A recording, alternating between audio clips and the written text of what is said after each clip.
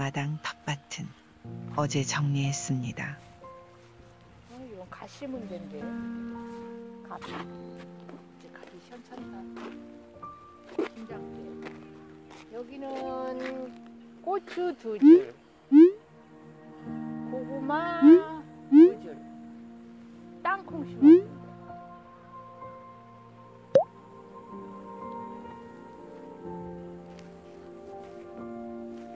아우라, 이리 와.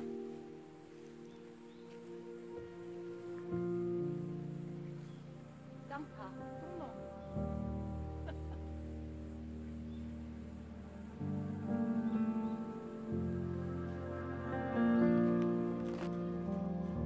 여기 속껍질은요 안 벗겨도 돼요. 빡빡 문지르면 떠내려가. 떠내려가. 굳이 이렇게 깔라고 애쓰지 않아도.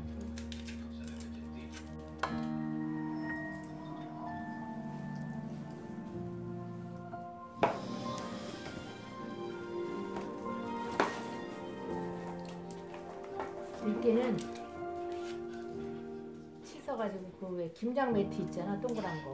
거기다 말리니까 좋더라고. 도망도 안 가고. 작년에 거기다 말렸잖아. 밖에다 요 철망 위에다 놓고. 아직 땡길 때가 있죠. 대신 밤에 먹어도 부담 없는 신라면 겉면을 먹어요. 밤에는 겉면이 유리합니다. 들깨는 나도 좋지. 본격적으로 마늘을 갈아봅니다.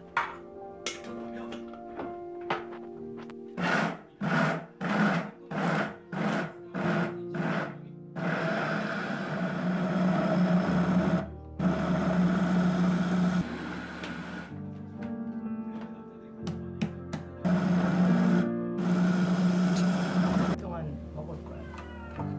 이따가 또 이거 포장도 하잖아. 아니 이거 말려서 놔두면 다 썩어서 한 적 까야 몇 개 안 나와. 다 썩어. 다 냉동해. 이것도 오래 놔두면 이렇게 변해. 벌써 밑에 물이 생기잖아.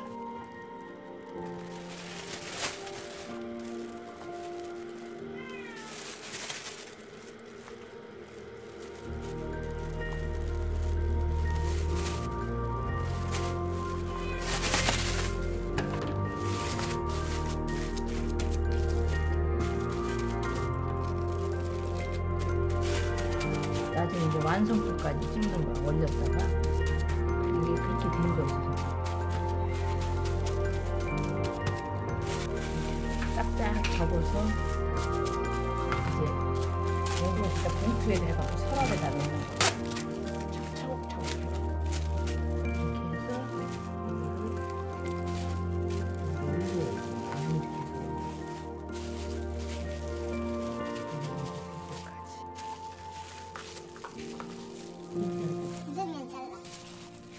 먹을 때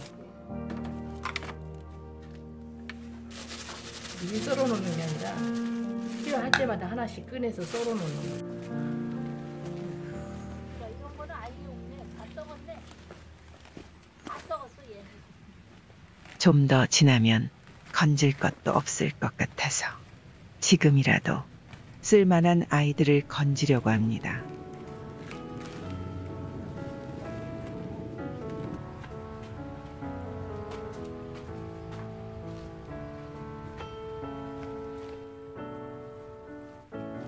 진딧물은 소금에 절이면서 다 떨어져.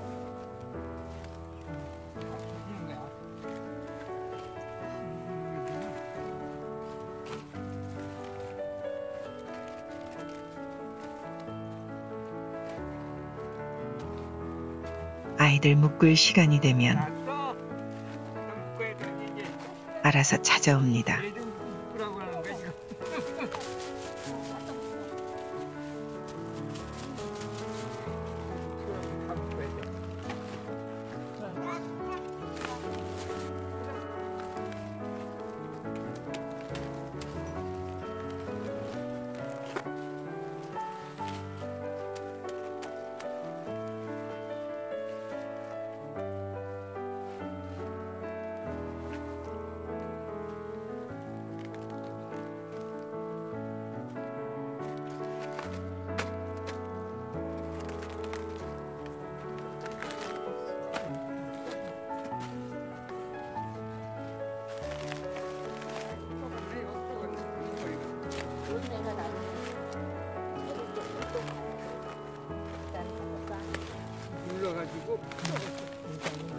노란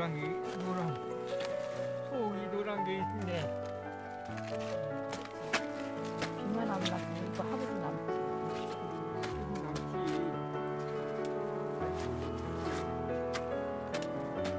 이거 다 하면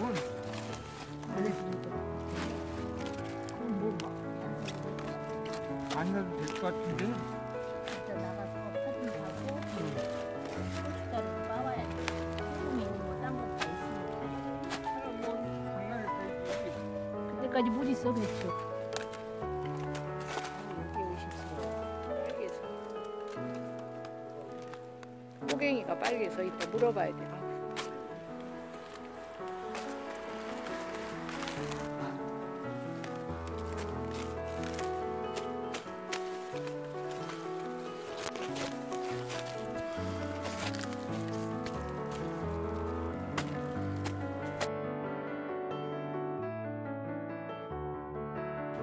또지.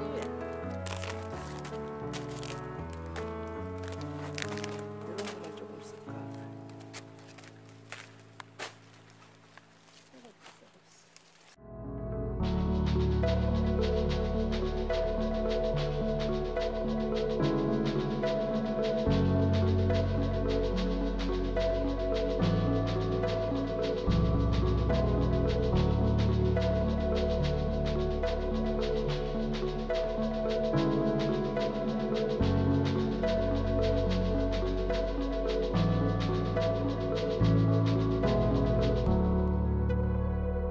고양이 검거.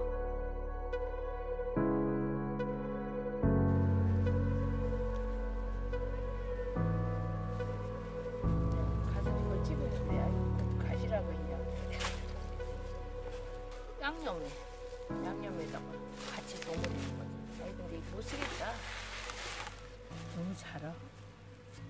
좀 커야 되는데 배추 때문에. 너도 뽑아 더 키워야지. 더 키워야 돼.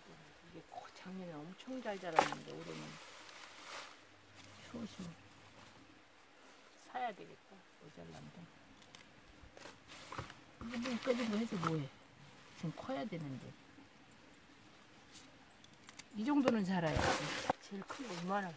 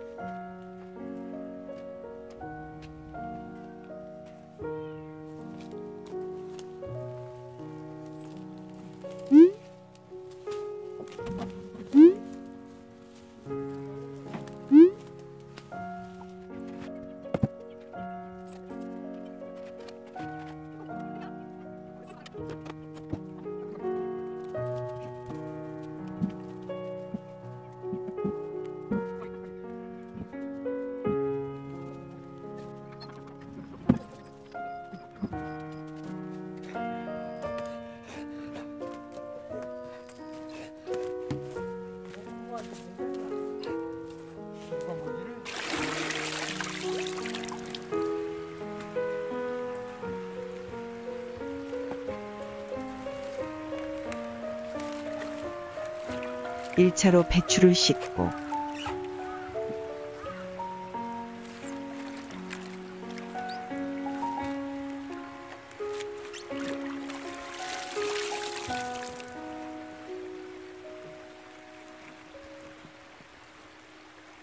소금을 뿌립니다.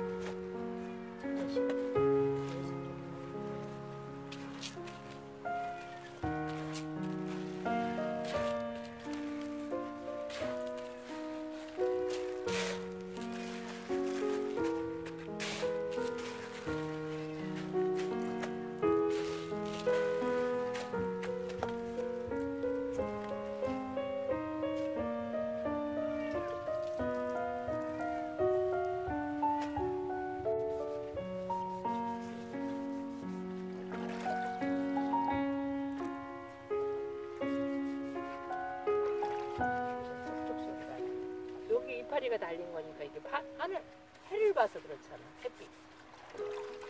원래 그리고 하얀 거 땅속에 있는 거. 소금이나 마찬가지야. 콩고잖아.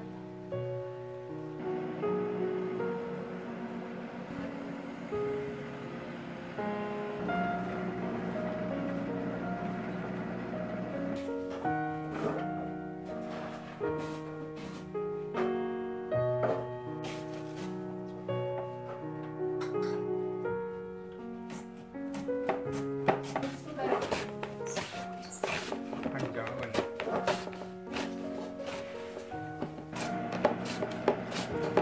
여름까지 딴 거 딱 먹고.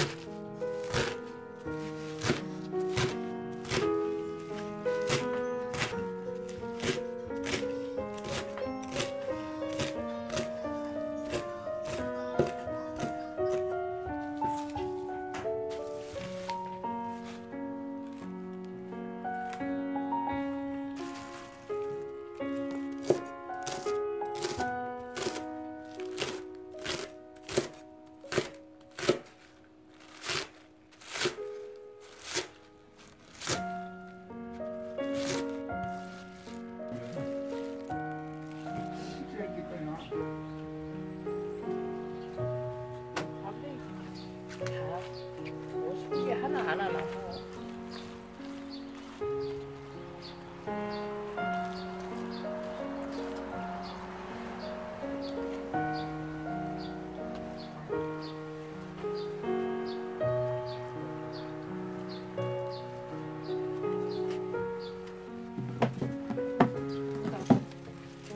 거의 치대기만.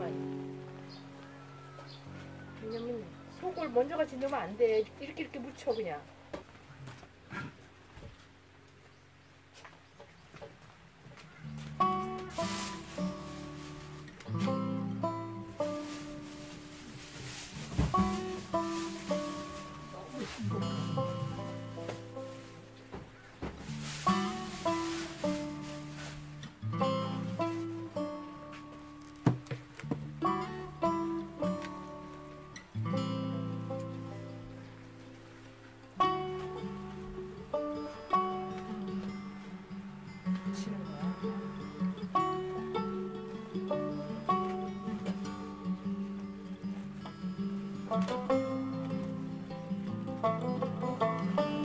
저기 텔레비전 밀쳐먹기 하는 데서 봤지? 이렇게.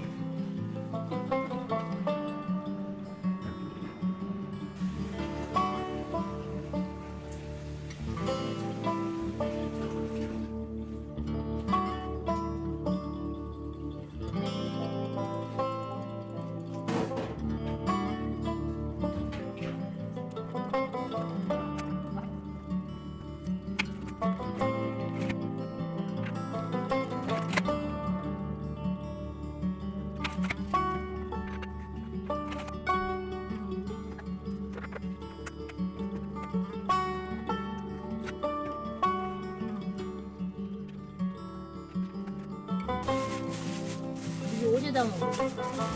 하루 묵혔더니 냉장고에 들어가야지. 오우, 맛있겠다. 국물이 벌써 생겼네.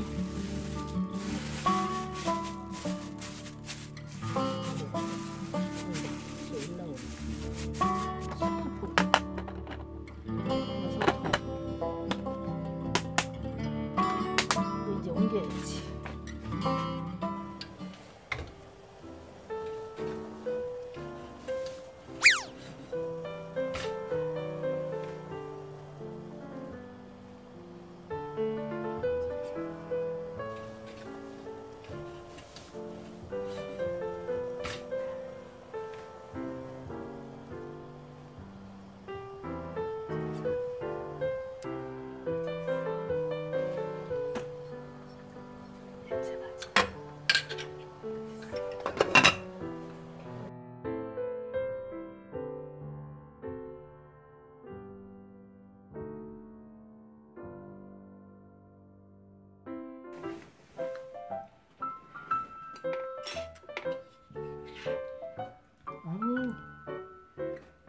고춧가루가 아니야.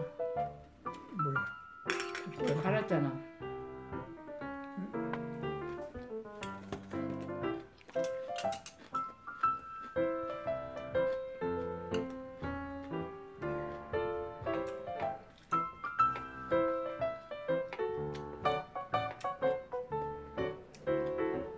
이것도 양념이야. 그냥 무, 아까 양파 다 갈았잖아. 채 말고.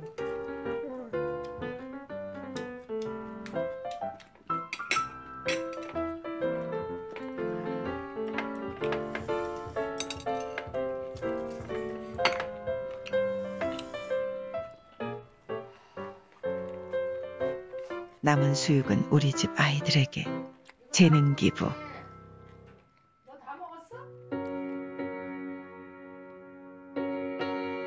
그 많던 황금론도 사라지고